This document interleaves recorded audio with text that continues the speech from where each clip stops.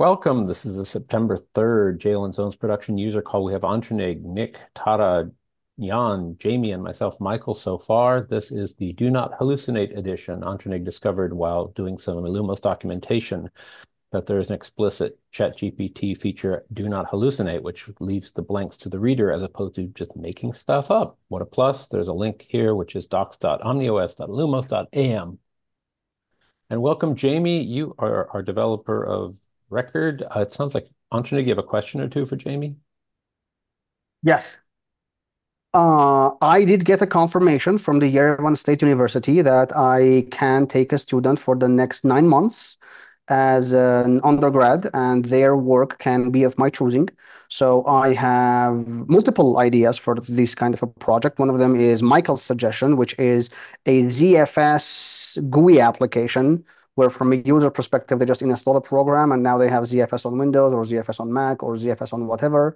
And there's a tiny GUI applet cross-platform. We actually ended up agreeing on either Pascal, so Delphi or Free Pascal Lazarus, to have a cross-platform system for that. But the other idea that came to our mind is adding a dash capital U to the jail command, where it would start parsing what was it? UCL, Universal Configuration Language. Yes, UCL files. So it's like the GL command does what it's supposed to do, or if you passed with the dash capital U, it will parse the file as a UCL file. Basically, it will start calling the UCL private library from the FreeBSD base. Very similar to how package works, etc., etc. So that's the overall idea that I have in mind for this undergraduate student. So we're talking like, basics or mid-level knowledge of C. We're talking something that university professors can understand when he's graduating, because they did not understand my last project, which was terrible for the student. It's like actor model in Go. Well, they don't have no idea what Go is. They have no idea what the actor model is. So that wouldn't work. So at least this is something that they can understand. We're looking, when we end up choosing the jail command, I was wondering what would the process be. I assume it would be something similar to the process of Google Summer of Code, where like, we start working on this maybe for a month or 6 weeks, send a patch of like a basic draft to get review, I guess, from Jamie if the code is terrible and we should die. Something in between, I guess. I don't know. And if it ends up being good and merged, it could be a good case study for other professors or people like me, dropouts, to take students to work on FreeBSD with undergrads. So winter of code, sure. Yeah. Jamie, did you hear any of that? Yes. Well, offhand, I say you can't have dash capital U. It's taken. Damn it. Okay. Oh, That's update, right? Updated you. No, dash U and dash capital U are different ways of specifying a username to run a jail under in the Oh, old yeah. command line version. Yes. Yes. Yes. Okay. And even though it's just a backward compatibility thing, it's there and has to stay. Okay. But that's a small detail. Um, at least C and yeah, I L. mean, But yeah, No, probably C is dash taken. UCL. C is taken. That's But what create. UCL sounds good. I mean, people like Lua these days. One of these days I got to get into Lua, I suppose. L is also taken hmm. for clean environment. Yeah, So this is one of those commands where the days of one letter flags are numbered. Precious, like V4 addresses. I guess Jamie, I guess we'll just do dash dash UCL and be done with it, Yeah. have that you done that or kind of project? Go ahead, Jan. change the default based on file suffix. Change the default based on file suffix. So that if a Okay. file name ends in .ucl, Okay. you feed it into the other parser, Okay. which would also make it possible to have a global j.conf include something .ucl. Okay. That sounds very interesting. Yeah. So Um, mhm. but Um, my review, which is still open and I'm waiting for feedback on, to add the option of reading from an executable configuration means that you could just have the executable be a UCL to gel.conf converter. Yes. So this would, yeah.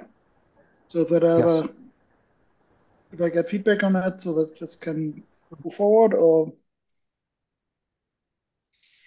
Yeah, Jan, I would also think, and this might be a dumb idea, but I've seen this happen in a lot of other places, which hmm? Slurm is a good example actually, where your executable could spit out uh pound format UCL, right? Pound format UCL, similar to pound pragma something in dtrace, right? So like the user could do something like that as well, I guess, right? So if the user's program executable, if we end up merging your commit, if the user's program is spitting out UCL files, they could just like include that string up there, right? Pound format UCL or something like that. And it could work too, I guess. That would be something that I would love to have in consideration. Computer audio seems only be, oh, sorry, that's not for me, I guess. Not for you. Is pound format UCL actually part of the UCL spec? No, that just came on top of my head because of like, Oh, okay. like pound pragma, I don't know, hertz equals Similar 20. to the mode line. Yeah, I guess, Michael, that would be pound format space UCLs, right? Like, so, yeah. Jamie, have you done that kind of project, be it GSOC or JSOC or otherwise? I have never been over someone else's project before. No. Okay. And had interns or anything, or just kind of, if it's a review, it's a Nope. review. Source doesn't matter. I've just I've taken things individually through much, but have not done anything official in that way. Cool. Jamie, any news in general, be it descriptors and I think when you were talking to Jan, you mentioned the word mythical. That's still where my progress is. okay. And Jan, any questions from Jamie regarding your review? D46284. Jamie, did you have any time to look at the code? That Oh, would be my mythical. question. Just a second. 46284. I have not looked at the code. I'm still just iffy on the idea. And it seems that you got at least some amount of comment that was Yeah, also I got that. stylistic Yeah, recommendations by Carl Evans, which I all implemented. yeah, that's right. And yeah, in the start of his stylistic things, he mentioned, I'm a little torn on the idea itself. And that's where I am. Yeah, So it still I'm seems to also me that, conflicted if it's a good Let him idea, finish. but I think all the alternatives are worse.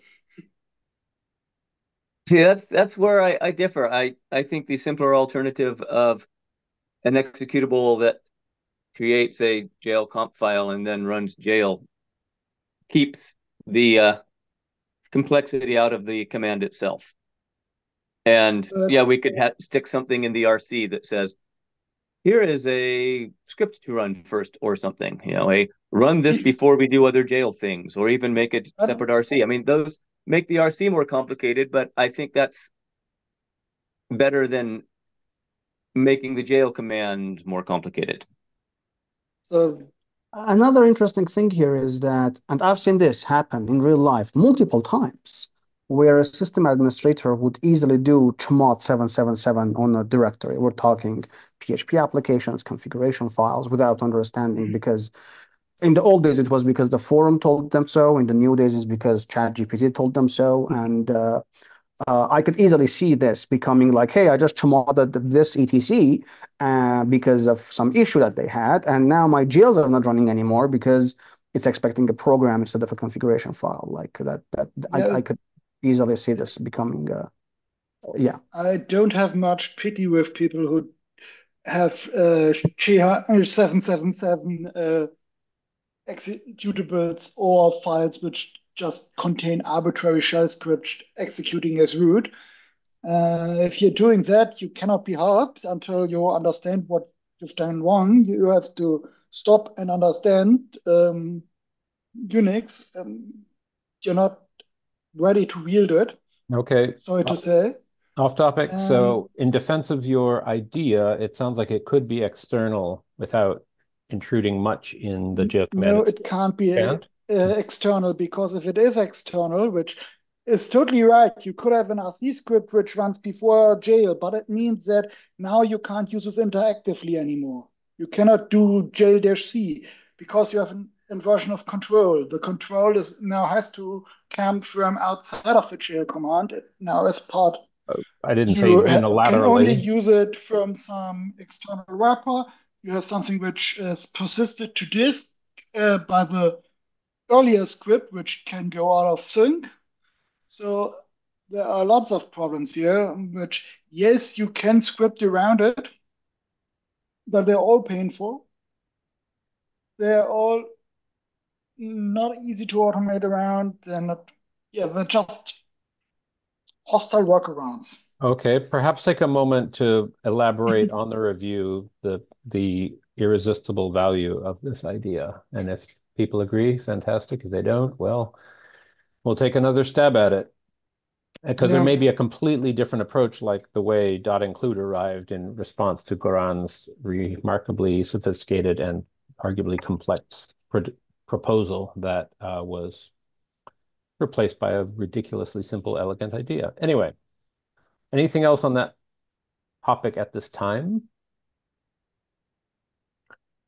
No, I just wanted to ask if we agree that the dash UCL is a good idea, then we should continue or that. Or Jamie, if you think there's any other low-hanging fruits that an undergrad can do as part of their uh, graduation, then I would gladly take that project as well, at least in the jail parts. I don't really know of any offhand, no. Just fix those Thank you. escapes. I'm sure a junior student can fix that, but I'm bummed. Anyway, Redo the RC script. okay. Tara, you had some questions and news or news and Yes, I have a few news. So, as you know, the podman testing has started yesterday. A few things are coming in. First of all, in the Ansible script. The Ansible patch has landed in the ports, but is working, first of all. But the package has not been built yet. So it will take, I guess, a couple of days before that will actually be usable um, a usable patch or a usable package. Um, I provided, so I'm updating the official document README file from the foundation. I created some examples, easy example with Podman, either to install Podman and to deploy a container. They are very basics. And there is actually a contribution from someone else on GitHub to deploy Nomad and Consul plus Podman on FreeBSD. I will give you some preview of the links. Just bear with me.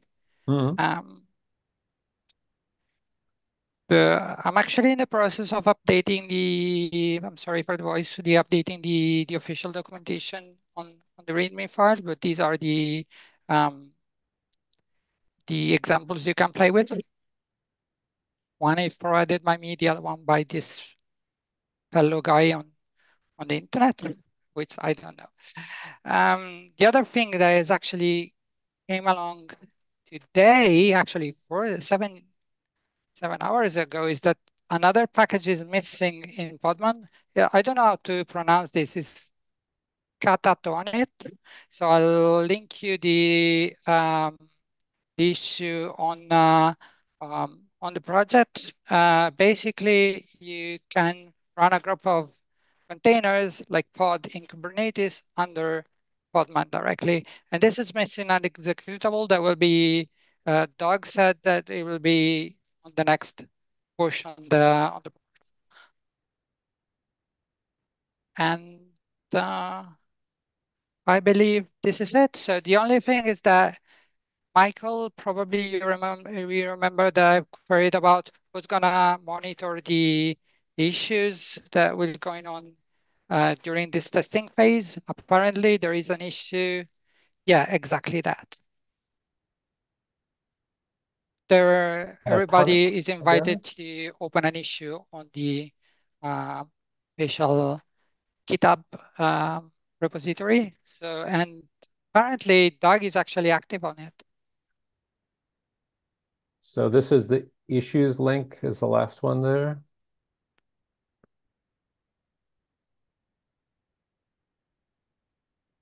So that issue is the missing catatonic executable in the suite. So that will be the probably part of the next update. Okay. The first two links are example of Ansible.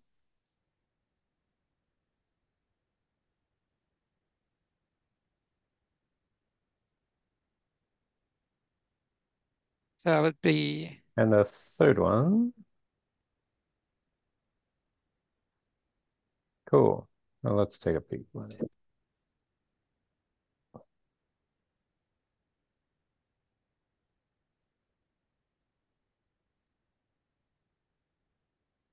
And that is indeed fresh activities now that everyone's out from their little summer houses.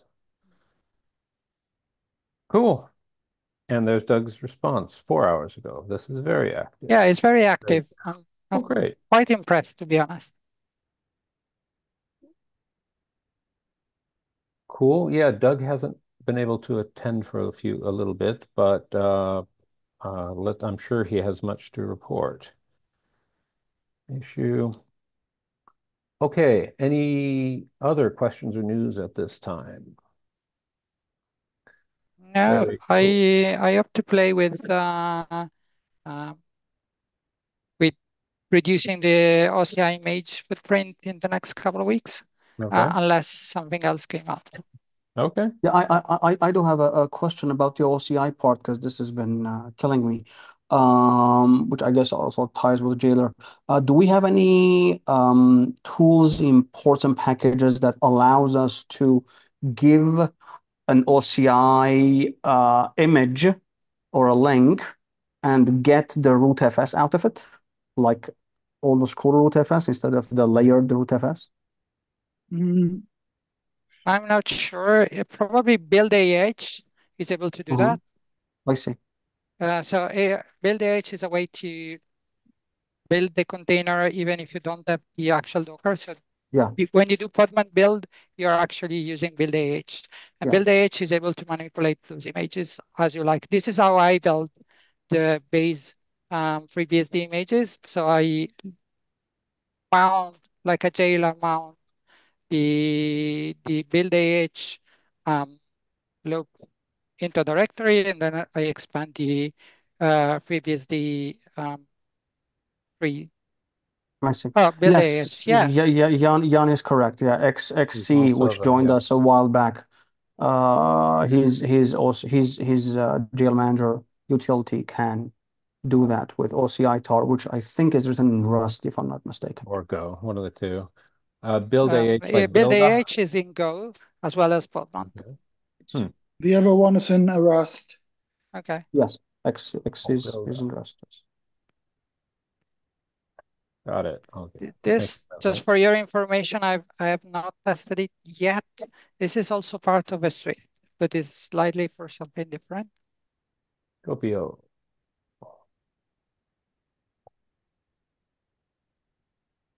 Well, here's some homework for you, Antonig. Here's Scopio.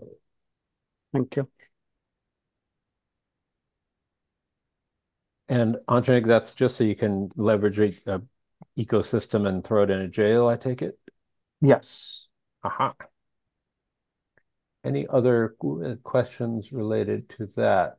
Beware. There's an open bug that can result in very large Large tar balls. tarballs. That's which Yes. project? That, oh, from XC. Okay, got it. I'll put that in the note.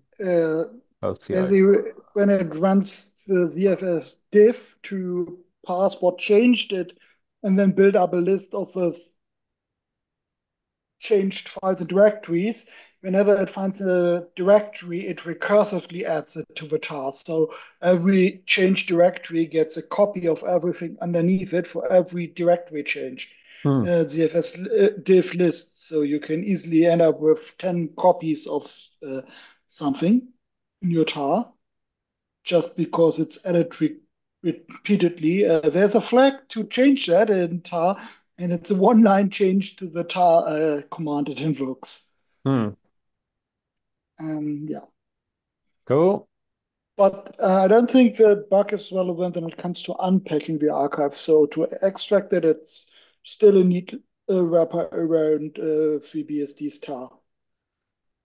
Because what it does is that it can unpack the images and apply the whiteouts so that you don't have to script that yourself. Cool. Any other OCI news or questions? Antranig, anything regarding Jailer? Yes, so we have an internal 0.1.3 we will be releasing soon. We have a lot of bugs because we changed a lot. One of them is we removed VM Beehive's ZFS manager code. Historically, it was a copy paste of their ZFS management code. And well, we're not using all of it. We realized that we're using only part of it. So we ended up redoing that. So we're not sure how production ready is that. Another one is we integrated the jailer file, which I showed the proof of concept of it 3 weeks ago with a lot of Jan's input. And we finally figured out about the trace command that we were talking about. It ended up being a jailer colon trace colon a random name, which is what it would look like, kind of. And the name is an arbitrary name that the user can define, right? So now you would have some kind of dtrace integration into Jailer as well. One new feature that the customer requested and we implemented on the spot is a Jailer image shell, which was very interesting idea. Well, Jailer image shell, the idea comes from NixOS or Nix package system. It ended up popping out a root of a type, and you do whatever you want inside of it, right? You do whatever you want inside of it, install packages, blah, blah, blah, whatever you want. And as soon as you do exit, it turns into an image that you can send or receive somewhere else. So like this is a very good idea if you want to create a image in a very fast way. And we added a new bits into Jailer where it would remove host-specific things, like if by accident you configured networking in RCconf, it will remove that because that's the operator's job, not the image creator's job. If you defined any kind of if you logged in into a user, it will remove the history for security reasons, so you can check properly in the future and stuff like that. So the Jailer image shell command seems to be very interesting for our customers at least, and we ended up using just out of the spot, and thanks to your link that you sent, OpenBSD's HTTPD daemon as an exchange between servers, right? So like all of the images gets RCP'd or via ZFS sent into a single web server, and whoever needs the image, they just, curl or fetch in case of FreeBSD and just, ZFS receive. And congratulations, now you have your images you need and you can use them. So kind of on that way, I also posted about this on the Fediverse that the good thing about OCI is the amazing ecosystem, and the bad thing about OCI is the too much tools in the ecosystem. And in our case, we have like a very much more simplistic approach, which the customers do like. One comment was, PKG install MariaDB is easier than figuring out which environment variables and which data directories and which ports you need compared to Docker. But then again, it depends on the use case, I guess. We'll be testing this with our customers, including on production for multiple hospitals and such. And as soon as that's done, we'll release it to the public in 0.1.3. And I finally properly integrated Netgraph Buddy. We're loving it. The 10 gig per second connection between the jails with VNet is impressive. That's the least that I can say. And we figured out the magic number for if Q max len. It's 125, not 2096. Apparently, it's 125, which is the default in pfSense and OpenSense. Apparently, they also did their research before setting it up. So yeah, Q max len, Q max len, yes, the Q Q length. max length. Okay, so let's see. Did you type Is and did you what's that just do number? did you 125? just do a binary search to end up with 125? And is there a reason why so 100 doesn't work and 128 is not needed in your benchmark? Or Good is there a point. So downside to going higher no, other than the minute memory right, usage per right. interface? Right. So Rod said that 2096 seems like a very large number. Can you start playing with it? I said, okay.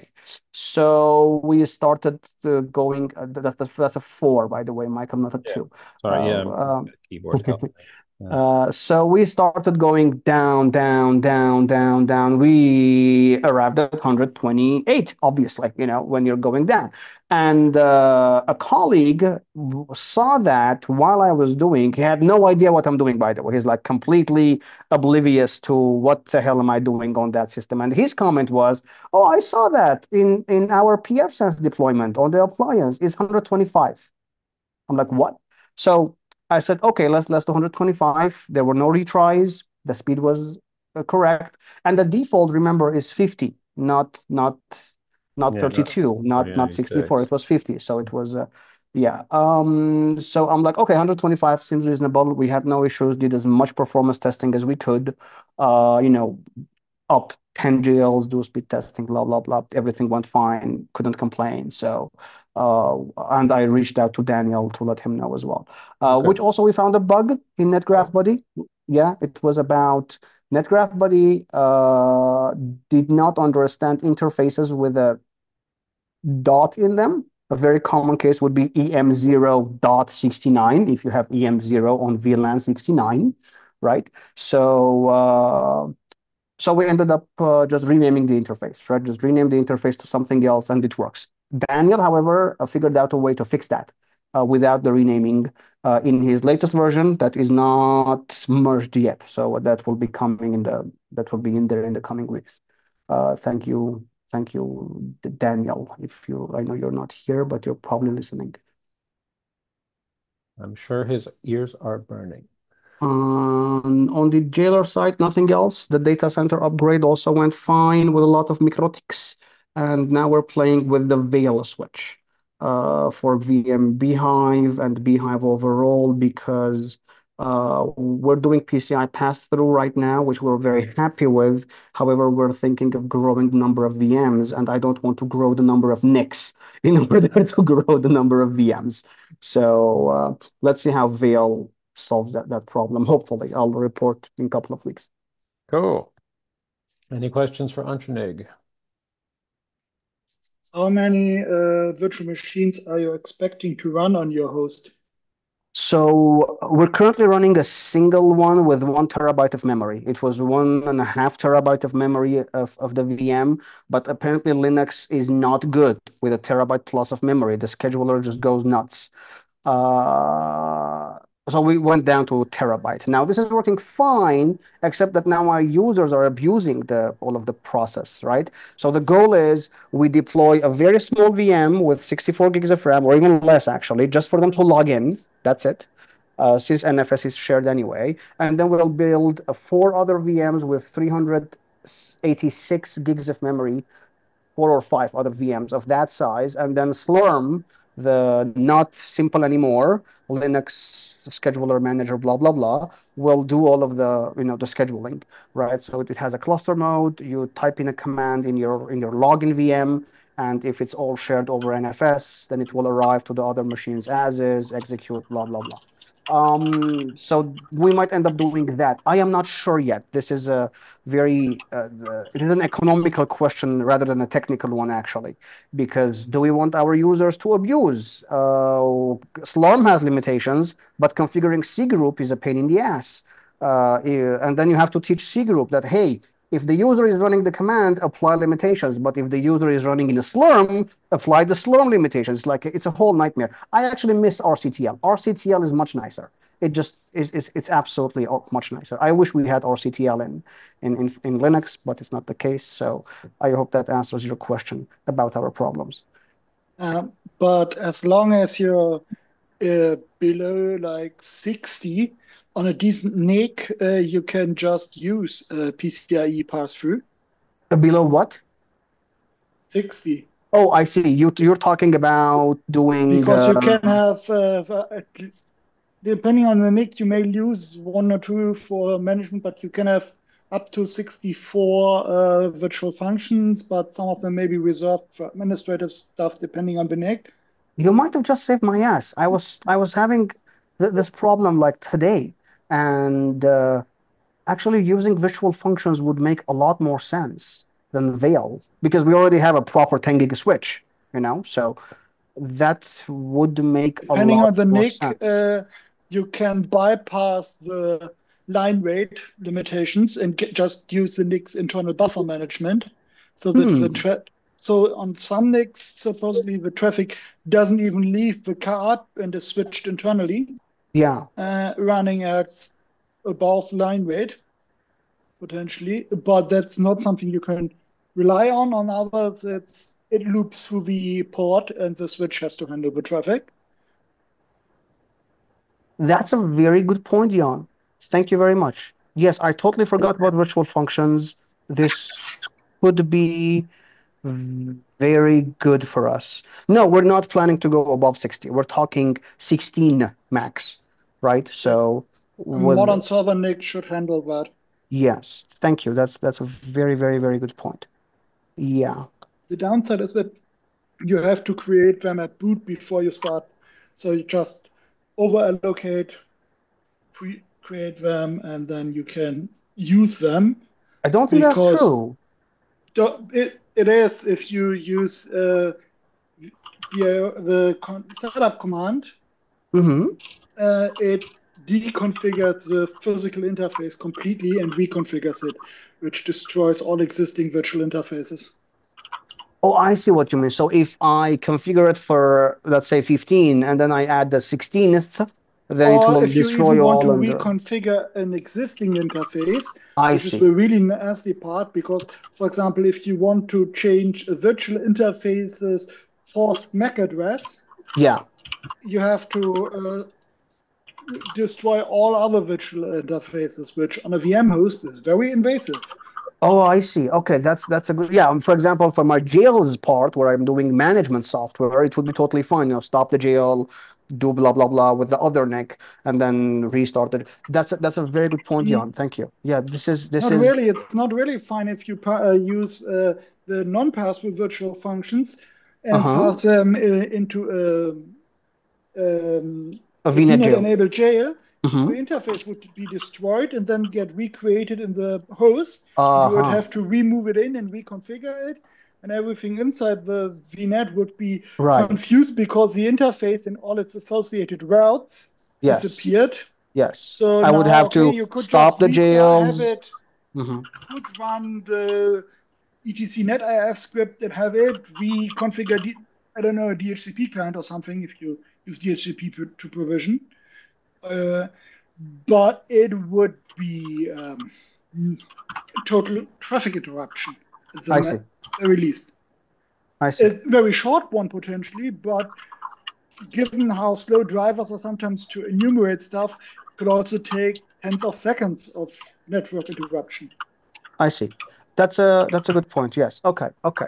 But I do get the idea. If I'm assuming I'm going to have 16 VMs top, I'll just use virtual functions, create 16 of them, pass those to the VM, and yeah, that's a very good Exactly. point. Yeah, that's a very good point. I just have to make sure that NFS is working properly because NFS is our biggest pain right now.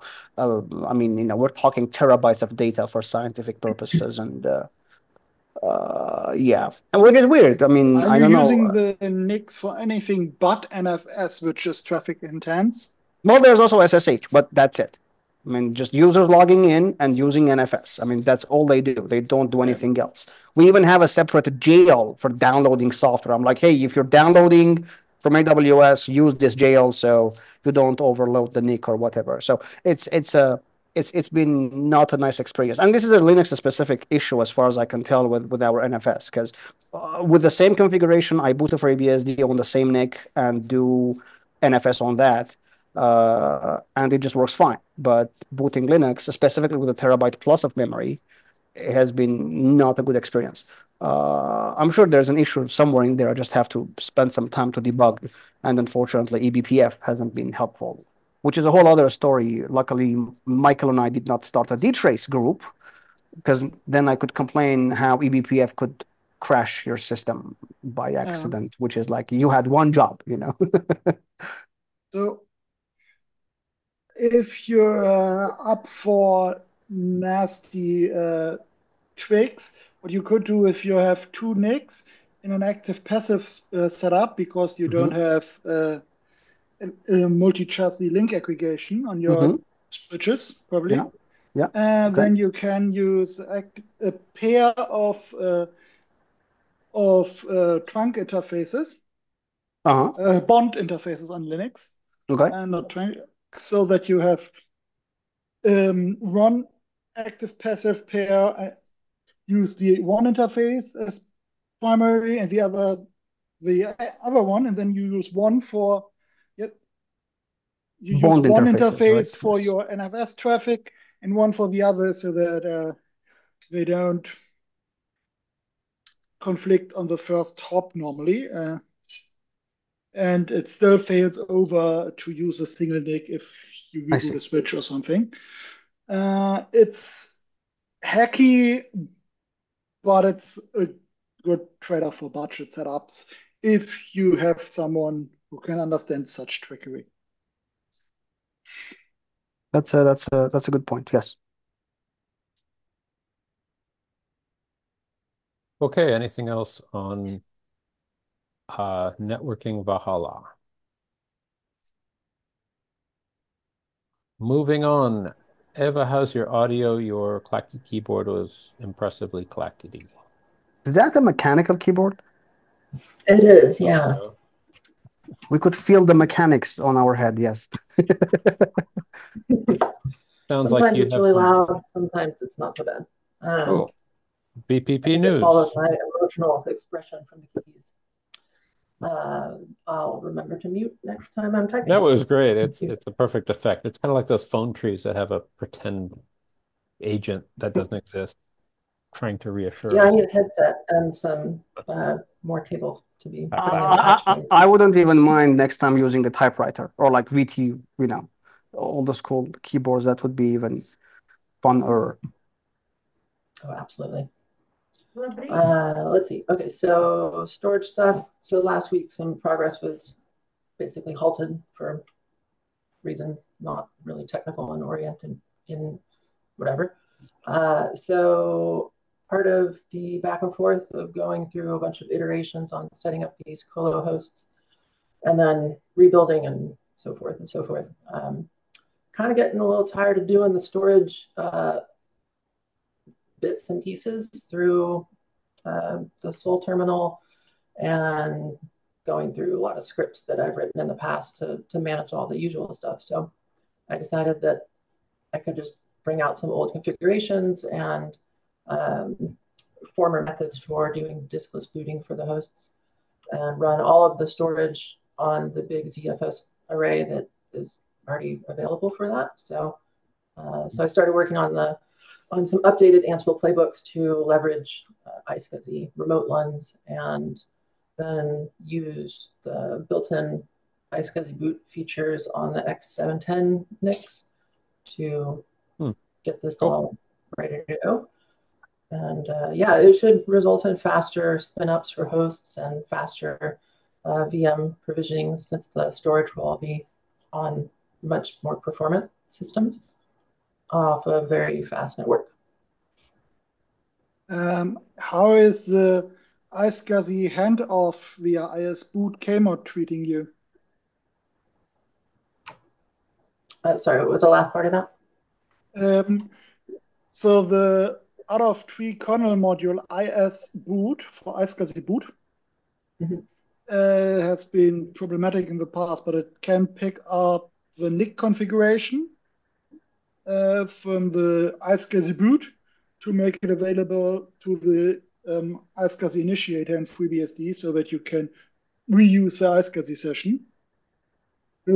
Smart. Yeah, by building up a fake TCP socket in the state of the existing iSCSI connection and then continuing the iSCSI session, so that you have a DA0 boot device from the NIC, or at load time it's still running the option worm, so the loader can read from the disk, and then the kernel takes over, and normally at that point you're out of luck unless you booted a MFS root kernel. But with this kernel module, supposedly you can just continue that session and then boot off the iSCSI connection as root device. Yeah, and then at runtime, the iSCSI daemon can then run, and unless you're out of luck, and you should probably, I don't know, the RC scripts already make sure that it is unpageable and so on, so that, and always resident. There is a proc CTL flag for that, so that its code is never paged out. Yeah, I have been using that one for some of the larger hosts that are doing, well, let's just say there's no swap enabled on them, and they are only running everything through RAM. So I have that already figured out for the loader. So that's pretty useful. The problem isn't swap. It's if a page of clean code, which is unmodified from disk, so it's clean and under memory pressure, the kernel may page out a piece of code of a running executable, just a page. And if it's the wrong page, you cannot reestablish the SCSI connection because the code to do it is paged out. And then you would panic after a few timeouts, or you would hang forever. Yeah, because of that, I'm wary of really net booting like that, unless it's completely into an MFS disk, so that it's at least on such big systems, maybe a small userland is worth just keeping in memory as a MD device. Just strip out the debug symbols and big tools and have a small-ish userland with package base or OpenBSD, whatever tool works. Can get it down to a few hundred megabytes. So, Eva, do you have any losing blockers, anything or you you just use? are plugging along doing it? Just plugging along doing that right now. Cool. So these are great notes, though. I appreciate it. I'll start looking into those, specifically MFS boot and the continued iSCSI sessions. Look really useful. And will any of it be virtualized? And I say that because Jan's, over the year or two, had some nifty CTL virtio SCSI syntax that lets you have pretty pluggable storage, which was a nice breakthrough for VMs. Yeah, it certainly could be for virtualization. Absolutely. What I did is I used VALE SCSI support in Beehive and guest operating systems, so that you have a virtual host bus adapter inside your guest, and all your disks are attached to that, and I implemented it using the CAN, so or FreeBSD SCSI subsystems target layer CTL. The CAM target layer allows it to be both initiator and target at the same time, so that you can create virtual CAM ports, which are basically virtual host bus adapters, and then have a mapping between the port's view of the LANs and the host's view, so that each virtual machine only has access to the LANs it's supposed to have access to. And it's hot pluggable and hot resizable storage, but hot plugging and unplugging doesn't immediately generate a notification event. So the guest has to be convinced to rescan the SCSI bus to notice changes. Either via some kind of guest agent or potentially rebooting, which would be the dumbest way, or the ugly way to induce a fault, which you know the guest will handle by rescanning the bus. What about if multipath is used so that it can just resync on the host side? So all of this would be with, in the case of iSCSI, the iSCSI initiator would be on the host.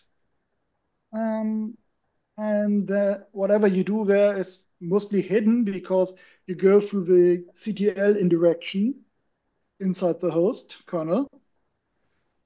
So you can, anything which is a storage device, so anything what is used to be a block device or a file or a host RAM disk can be exported as a CTL target, which then the initiators via Beehive or CTLD can access. So if you want your virtual machines to be their own iSCSI initiators, then you don't need any of this. And you just need a fast NIC and a virtual machine boot device, which knows how to access that. On FreeBSD, for example, what you could do is you could use rerouting on Linux pivot root so that you have a little read-only boot device, which you kind of keep around, but at runtime you don't use it. But that's getting into very bespoke deployments where even if the user will notice, you have to maintain all of that infrastructure. Yeah, some of this is definitely an attempt to reduce complexity in the long run. Of course, building out this type of infrastructure is not going to be just cut and dry immediately. And yeah, the user land stuff should be, I think, running in memory. I like that idea, especially with the minimized footprint for the operating system. If you have a small user land in memory, maybe so FreeBSD has this little known feature called nboot.conf and mount.conf, sorry. Or mount.conf, the mount.conf on the root file system can instruct the mount code in the kernel, which mounts the root file system, to be a little bit scriptable, and you can forward it so that you can have a root file system which can then contain an ND image which then gets used. Or you can even specify a timeout and an on-fail behavior to panic, reboot, retry, continue. Another option, try multiple, or in the end, ask the user at the prompt. So the man page is called this. So it's not widely known and hard to Google for, if you don't know exactly what it is. And yeah, I don't know how you would use potentially tar-fs because the normal seek costs of using a tar archive as root file system don't really apply here. If it's in memory, seeking is quite affordable. And yeah, but the clever part to do would probably be to put have a little file system and then put a compressed your UZIP image on it, so that you can have a ZSTD compressed image in memory, because that also, yeah, sadly, GMUZIP doesn't support LZ4. I think it only supports deflate and Z standard.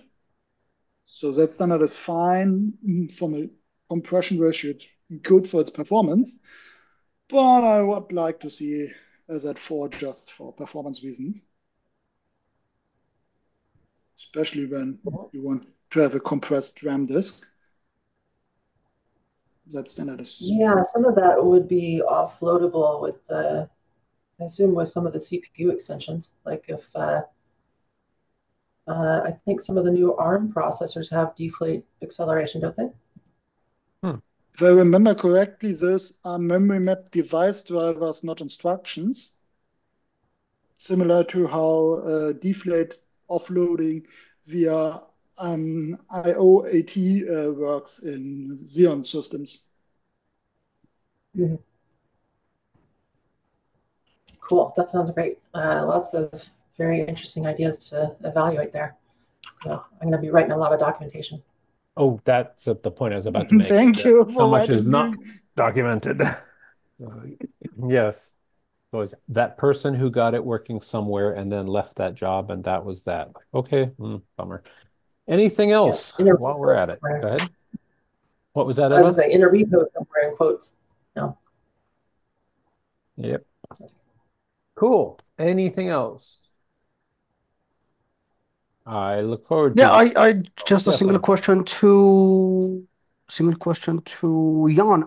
Jan, since I'm using VLANs and with virtual functions, I guess I would have the IXL0 interface on my host. I would create a virtual function. I would pass the virtual function to a VM, and then I would create the VLANs inside of the VM, or just use an access port. Did I get that right? Yes and no. You have to create the virtual functions. It depends on your NIC whether it's better or possible to use the physical NIC or configure a virtual function for the host. Okay. I think on some of the Connect X456 cards, there's a painful but non-obvious performance hit if you don't use the virtual interface once you've enabled the functionality at all.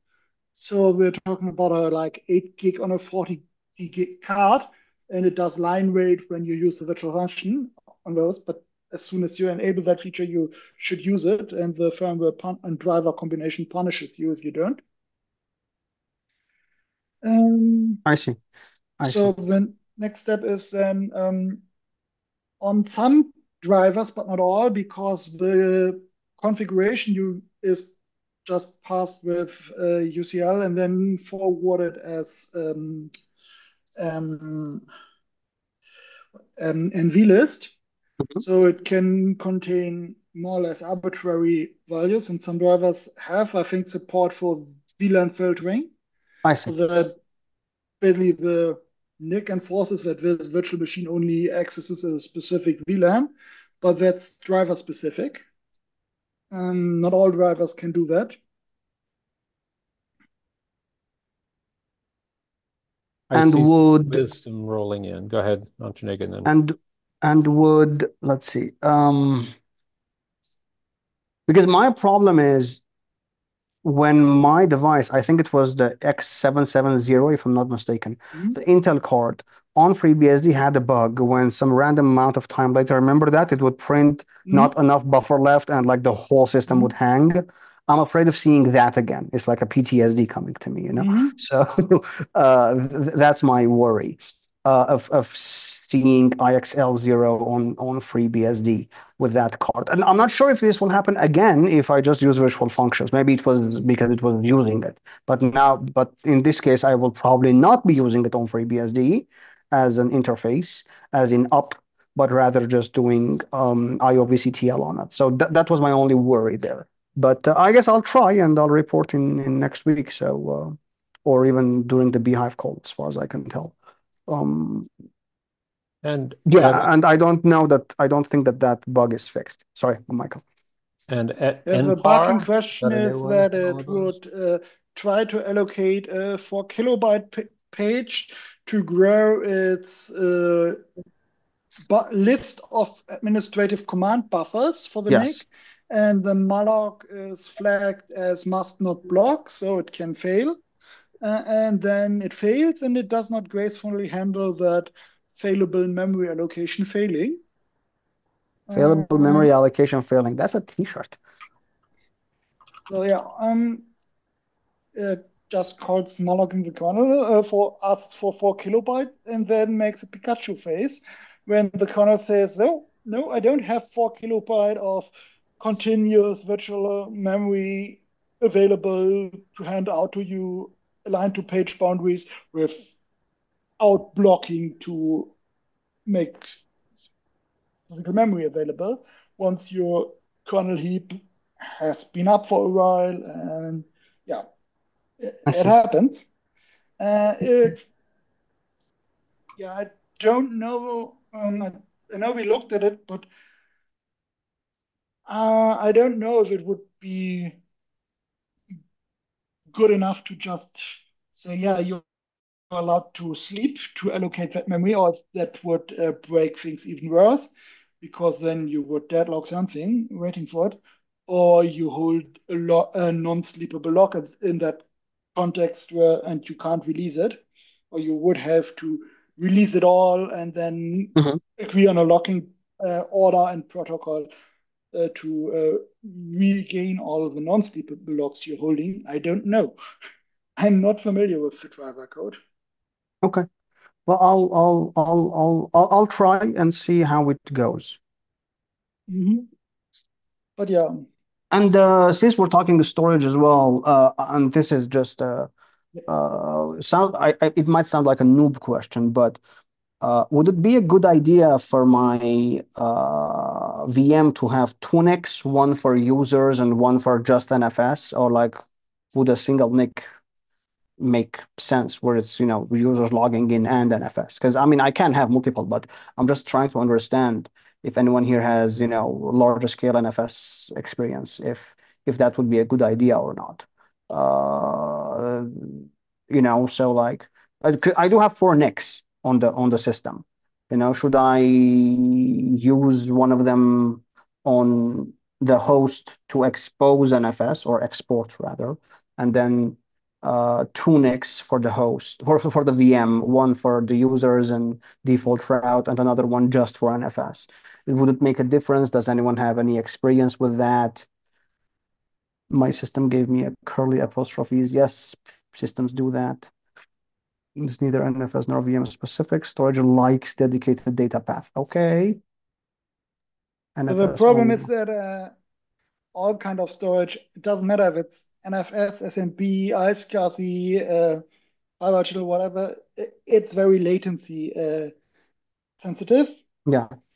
And if you have bulk transfers of just fighting with it for bandwidth, potentially really causing congestion on the Mhm. interface, and then you have the NFS connection to okay, let's do 1 second back off and collapse Entire system. the connection window, and suddenly everything is terrible Yeah. periodically. But of course, it's not a hard fault.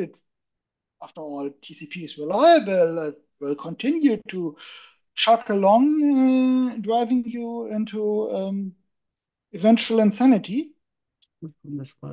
Intel NVM update package. That's for the NIC.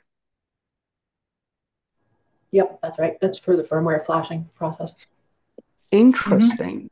Very interesting. I missed that package. Intel NVM update package is able to flash the NIC. Okay. I hope So, they fixed that. If they did, I'll be so happy. Okay, I'll try that. Thank you. I missed that package somehow. um, the thing is that the Intel X 7 whatever series is the first big re-architecture of the Intel NIC since the 10 gig chips came out. So they went from more dedicated silicon to a more flexible, potentially more powerful, but also sluggisher to react firmware-driven approach toward instead of putting more into an ASIC. And so they had lots of crap in the firmware as well. For example, originally it just stole all of the LLDP traffic from the host, so that the Windows driver for the NIC could get the LLDP out of the card's registers. And every other operating system was totally confused because why the fuck are LLDP frames invisible on that card? Even if you put it in promiscuous mode and try to capture all traffic with TCP dump on it's totally hidden from the driver unless it knows how to turn that off.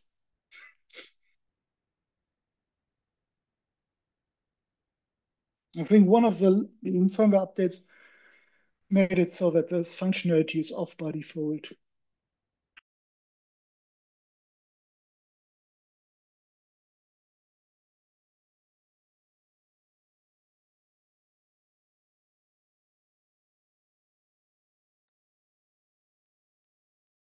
I think your system is old enough that there's a good chance it has usable firmware pre-flashed because the chips aren't new by this time.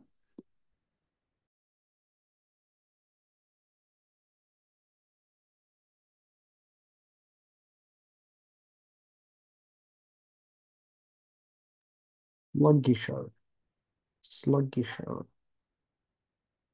sluggisher.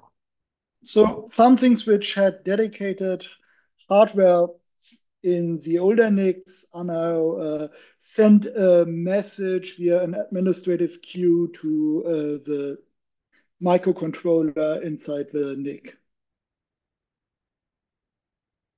And then the microcontroller has to process the message and send you a response instead of you read a bit in a register.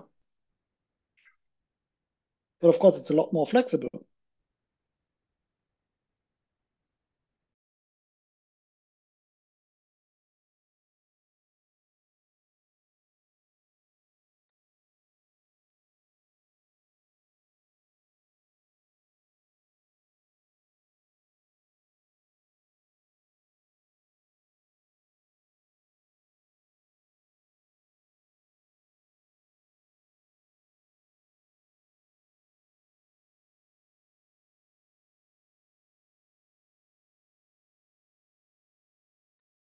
Tara has a question via chat.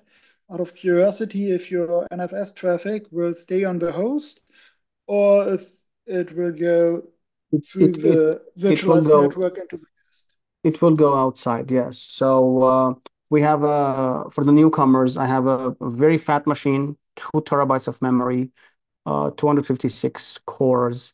And on top of it, we have a VM. The VM is currently 200 plus cores and a terabyte of memory. It used to be terabyte and a half. And we saw a lot of dead kittens in there. Like we're talking UEFI bugs when you reach terabyte plus with like page overflows. It was just this was uncharted territories, I guess, for everyone, as far as I can tell. So the VM is running Linux. That's where my scientists do their compute, right? We're talking bioinformatics, DNA, blah, blah, blah. The host is FreeBSD because, well, they asked me to manage it, and that's all I can offer. The VM currently has a pass-through NIC, which is the Intel NIC, and it would go to the MikroTik switch and then come back to the host on a separate NIC where the NFS is being exported. And I don't like this kind of setup, personally speaking. I like it when data is local and not over the network. And I also don't like virtualization. We tried to do Linux jails, but there were some issues. But the goal is, on the long run, is to bring all of their scientific software to FreeBSD rather than taking FreeBSD to some very weird uncharted territories. That seems to be a much more viable solution. Of course, the problem is that software developers only think of two operating systems that exist. It's actually Mac OS and Linux. They don't even think about Windows when they're writing scientific software. So that's one of the options that we have. Michael, of course, DM'd me saying, over on Linux on the Supermicro, we tried. Oh my God, the performance was terrible, especially when it came to disk. The network was fine, to be fair. So we had a very terrible, I mean, I actually tried running Gen 2 with the modules that I need, etc., etc. So we had a very terrible experience. I don't blame them, of course. I mean, Linux does a good job with a lot of things, but storage is not one of those. And we're talking like, okay, the driver is this version, the firmware is that, and your kernel is this. Go figure. Like it was a soup, basically. So that was one of our biggest issues. The current setup is working fine, except when NFS is like, I'm gonna just not work, and it seems to be a Linux specific thing because with the same setup with FreeBSD, with the same scale of moving files or processing, everything is fine. Well, I even tried OmniOS just to make sure that that's the problem, and booted OmniOS and then used LX zones, Linux branded zones, and everything worked fine. So I'm not sure of what's happening there. But again, the customer is very happy with the setup. Everything is working fine. Every once in a while, NFS is like, I'm very sad. I have to go into Linux, see which process is doing too much I/O, stop it with a signal, and then do sync 3 times. A habit of rc.shutdown. And when it's all flushed, continue everything. Of course, now that we have a Slurm, I can stop everything and start everything, all of the jobs all together. And it continues for like a week, 2, maybe 3 weeks, and then it just stops again. So let's see how it goes. But I can see FreeBSD being a way better platform for scientific software. To start with, we have better packaging. The Linux community is suffering from the packaging right now. It's like, do you have Debs? Do you have RPMs? Is it working on Ubuntu or Debian? Oh, you're shipping Docker. It's like a whole nightmare of package management that the scientific community has. And there was a very good talk, if I'm not mistaken, during the last or the one before that, BSDCon, where scientific software was being run for data science specifically. It was being run on top of FreeBSD, and they had very impressive results. And most importantly is like Flatpak snap. Yeah, I know, right? Flatpak is a whole other nightmare. And another one is they had a very good case where like, hey, you need Python 2.3. Sorry, you need Python 3.9, 3.10. Well, we have each jails for those. And you just null-fs mount whatever you need. You don't need any kind of hardware virtualization, and everything is much smoother, much closer to the bare metal. But that's the long goal. That's the long run, and it is not a lot of software. We're talking like about 500 pieces of software. Yes, a piano burning. Did I get that right? So that's the situation of scientific software that we can see. And I did talk with other supercomputer operators. I mean, ours is not a supercomputer, not even close to that. They don't have these kind of large machines. We just deployed the supercomputer in Armenia. It's basically a large number of machines that have 64 cores. It's not that each machine is fat, but rather the whole cluster is.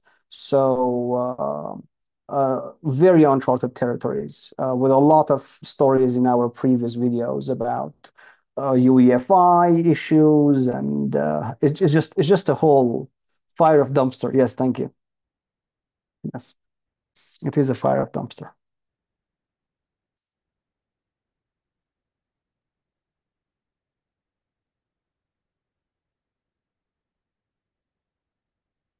And it's been a good case study for us.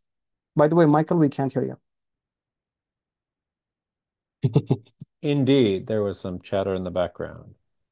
Well, great work, everyone. You've got your projects, your blockers that we're hopefully getting past. And I put the text of that pin up. The strongest steel is forged in the fire of a dumpster. So, anything else, or shall we call it good and move on with our days and our fall madness session that seems to take place every year? Oh, Antranig, you haven't been here in a while. Would you like the honors? Thank you. Please like and subscribe. We would love to see more of you. There you go. Thank you, everyone.